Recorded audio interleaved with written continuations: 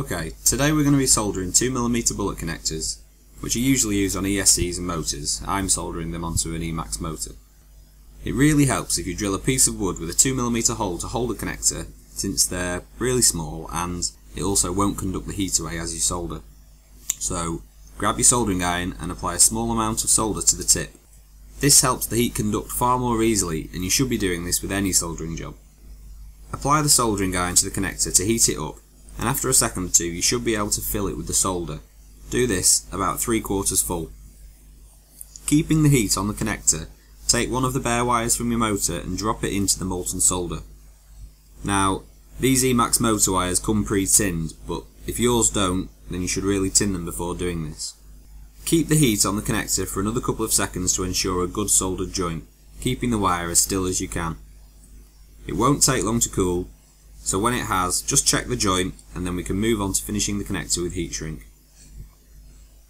Okay, the next job is to measure how much heat shrink you're going to need.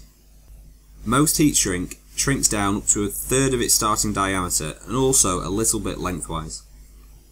The heat shrink needs to cover as much of the connector as possible without stopping the opposite connector from going on. It also needs to cover any bare wire and a few more millimeters on top of that. I'm using 1/8 inch diameter heat shrink, and it looks like a 10mm length should do the job nicely. Use a heat gun or a hairdryer to heat up the heat shrink. It won't take much before it starts shrinking. Try to apply the heat evenly and not too directly, or else it'll start to bubble. You can readjust the heat shrink if it comes out of place as you're heating it, so long as you move it before it shrinks too much.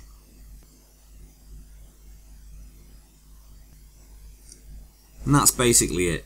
Finish off the rest of your connectors and your motor is now ready to be installed on your model. Thanks for watching. If you found this helpful, please click on the subscribe button below.